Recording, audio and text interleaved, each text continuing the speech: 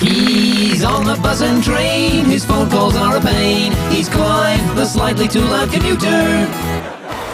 Sorry. Thanks. Oh, hello, is that Dr. Beattie? Yeah, hi, it's Clive. I need to book an appointment, please. Well, I've just found that my penis is starting to bend to the left quite a lot, so to the left. Yeah, well, I always use my right hand, so No, the purple sores, they vanished ages ago. I mean, occasionally one crops up on the frenulum, but like, well, I think I might get a second opinion on that, thank you. Thanks, bye. Man, excuse me, do you know anything about bendy penises? Do you know how to fix a bendy one? No? He's Clive, the slightly too loud commuter.